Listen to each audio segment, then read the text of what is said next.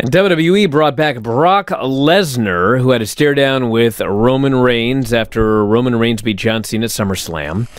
And what this means, I don't know. Well, we know that Brock Lesnar and Roman Reigns is happening before 2023. Well, I mean, we know that. But, I mean, here's the thing with this. When you told me that the idea was that this match originally would not take place until 2023... here in 2021, I mean, listen, I see what they're doing with Roman Reigns, and if I were attempting to put this together, my idea would be, yes, you bring back Brock Lesnar, Roman Reigns, you don't know what Paul Heyman's going to do. Is he going to turn on Brock Lesnar? Is he going to turn on Roman Reigns? You obviously can't manage. There's a great story here, okay? Absolutely. And you get through that. Story. Yes, and then after that, you've got The Rock. That's who's left. You've got Brock Lesnar and you've got The Rock. If you're doing the story that, like, nobody in WWE, which is a story, by the way, nobody in the company can compare to Roman Reigns, and so he's now dealing with these two outsiders, Brock Lesnar and The Rock. Well, hopefully they make some people in the next 2 years. But this is my point, Dave. This is my point. This should be like the storyline from now until WrestleMania, where he goes through Lesnar in the fall and he goes through The Rock at WrestleMania, and somewhere in there you build up somebody who's going to be the person that beats Roman Reigns, and he's your new handpicked guy for the summer of 2022. But the idea that Lesnar is going to be the WrestleMania main event in 2023? Well, I doubt that's like, what are we going to do? Well, or, okay, let's say that he does this year and then Rock does the year after. Yeah. Like, what are we doing in the meantime? What are we doing? Which we're going to do exactly what we did this year. He's going to run through Finn Balor, and he's going to run through all these guys. We still have Finn Balor to run through, but he's going to run through Drew McIntyre and everybody else that they can find, to get there. There's always going to be guys. I mean, look at the booking of Daniel Bryan, and they still did another pay-per-view with him. I realize they stacked up Daniel Bryan and Edge, and then he wrestled both of them again. I realize they brought back CM Punk on AEW, but the 2 days before that, Chris Jericho submitted to MJF in the middle of the ring. And the Young Bucks are probably going to put over a new team in this cage match. It could end up being Luchasaurus and Jungle Boy, who's in his 20s. Darby Allin is the first main event with CM Punk. Everything that I see on that show is about building towards the future. These ideas here in WWE, I mean, they're cool ideas. Roman Reigns and Lesnar with Paul Heyman and everything like that, and The Rock coming back for that program should be done. I mean, sure, that's all cool and everything like that, but like, we need to build for the future of this company, and Roman Reigns destroying everybody that's working week after week on this show to, like, get him to a level where he has to face these outsiders leading into 2023. Well, not just Roman Reigns. Bobby Lashley's doing the same thing. This is not the direction. Well, and we haven't even talked about Becky Lynch coming back and beating Bianca Belair in 25 seconds. Yeah, well, that also, I mean, obviously that was not the planned idea, and it happened because Sasha Banks wasn't going to be ready, and they felt that they needed something to quell the audience. I mean, you could tell when Carmella came out, they weren't going to be happy, and it was probably a swerve. So they, brought in Becky, which, again, was the right move to do under the circumstances. But whether they didn't trust the match or what, I don't know, because I did feel that, it was disrespectful to Bianca not to lose, because she had to lose in this situation, unfortunately. But it wasn't even about disrespect, but it was about the babyface Becky Lynch coming back and saying, "Let's tear the house down tonight," and they did 2 moves. Yeah, well, I can't justify that past the point that they didn't, for whatever reason. Maybe Becky's not ready. Maybe whatever reason they didn't trust the match, and that's what they did. Or But yeah, I felt, it was too Kofi Kingston-ish, and if we remember when they did that to Kofi Kingston, he fell to the middle right away, and, I was I don't know. I mean, at least in this case, I mean, Bianca is surely going to be getting a rematch, unlike Kofi Kingston. So I can't do a direct comparison. But the thing that was most amazing to me about the return of Becky Lynch... Under any circumstances, shouldn't have lost in 26 seconds. No, of course not. You should have done a match, especially if you promise to tear the house down. You've got to do a match. But yeah, the bigger thing to me, Dave, is we just watched the return of CM Punk. They did not advertise that CM Punk was going to be there, but they hinted it. They zoomed in on fans chanting CM Punk. I mean, everybody that was paying any attention knew that he was going to be there. And they opened the show, they hit his music, and you've never seen people so happy. Right. If you look at what they did with Becky Lynch, there was a thing a few months ago where there were rumors that Becky Lynch was going to be back, and you actually had the fans chanting Becky Lynch's name at shows, and they didn't do anything. Yeah. And so this time here, like last week... This was a late decision based on... Yes, Dave, but you know what?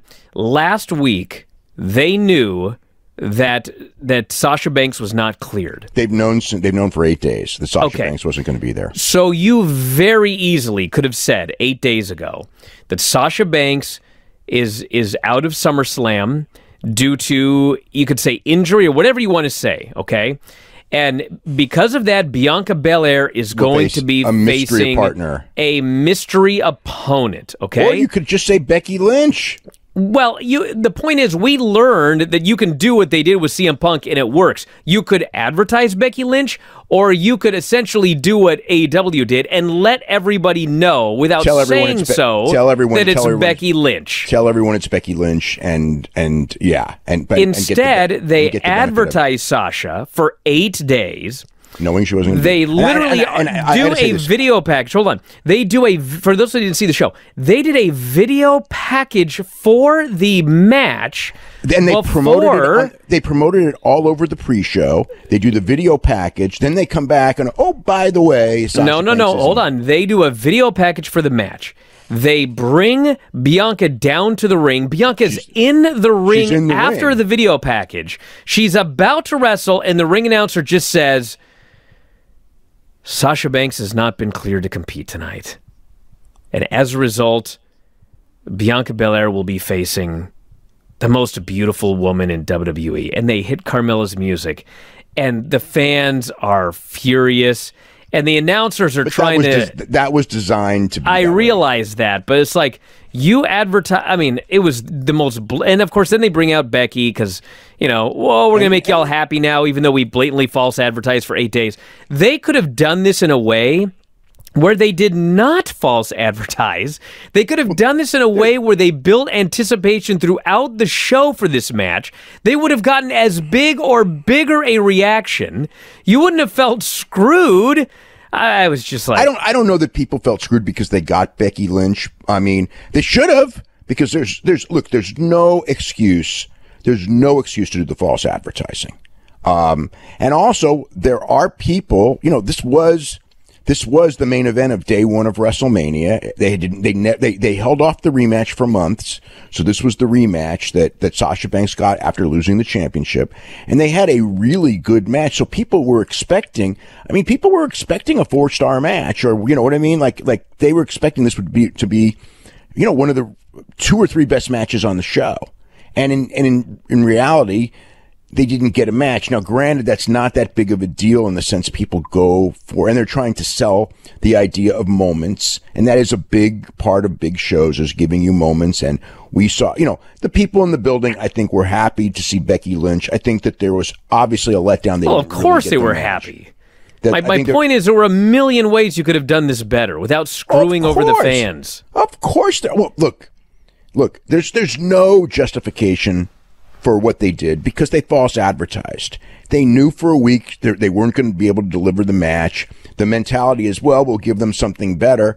And as a moment, they gave them something. As a match, they gave them nothing. So whatever, if you come for matches, you got screwed. If you come for WWE made moments, then, hey, you got Becky's return, which again, they weren't going to do it. Like, look, when things happen that fall apart, the one thing is, okay, you have to give booking leeway, just like with the Adam Page thing. You have to. It's not perfect. The Christian Cage thing wasn't perfect. They tried to make it as big as they could by having Christian win the match, the first match, and everything like that. They're trying to book their way out of a bad situation. Okay, you could argue it could have been Eddie Kingston, it could have been whatever. There's many guys that it could have been. Okay, Christian's the one they chose, and that's the deal. And also, I think again, some of that also is that you're working with Impact. You're going to change the Impact title. Obviously, Impact's going to have a say so. So but the point is when something happens that throws you a curveball, you've got to give like an injury a week before a UFC championship match, and then the next guy who they do as the replacement is not really the top contender. It's just some guy that we get. It's just like shit happens, and sometimes that's what you got to do. You make the best of a bad situation, and that's with Becky. They made better than the best of a bad situation in a way. They gave away something that they were probably planning for November. Or October or whenever it was going to be, probably November.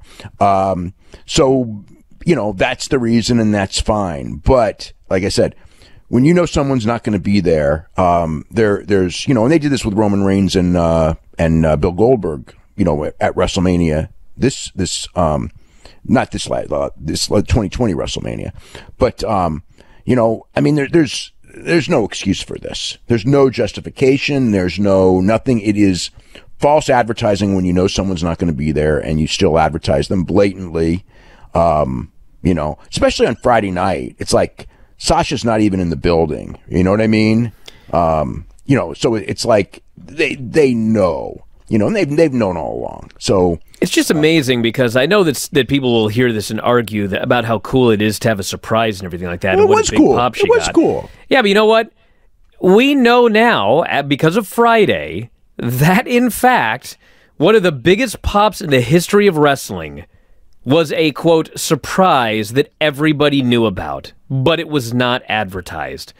Like, you cannot convince me that Becky would not have gotten as big a reaction if you would have just been truthful with the fans and said that Sasha wasn't going to be there, and there's going to be a surprise opponent for Bianca. Look, it's all fine, and there's no excuse for the false advertising. The fact that they put Becky in there is fine. It's great. It's great. They changed their plans to give you something better because that's the hand you're dealt. That's great. You know what I mean? Yeah, the argument as far as, whatever. The argument you could have done a different match, a better match, an actual match. Yeah, very valid. But, they had their reasons. Whatever the reason is, they had their reasons for the short match. I don't know. Maybe they were afraid that Bianca gets booed. Maybe. I don't know what their rationale is, but obviously they were afraid to do that match. So there you go. That's what happened. But, they did the best thing in a bad situation, except they had no right to advertise the other match all the way through. I mean, that's just blatant false advertising. Hey, if you're a big fan of Wrestling Observer Radio, we got 12,000 episodes of all of our podcasts up at our website, WrestlingObserver.com. If you sign up today, you get access to every single one of them. The 12 to 18 new shows that we do every single week. You can podcast them, listen to them on the road, at work, working out, in the shower, wherever you listen to your podcasts. And also full access to the Wrestling Observer newsletter and archives. So if you love what you hear, head to WrestlingObserver.com. 12,000 audio shows at your fingertips.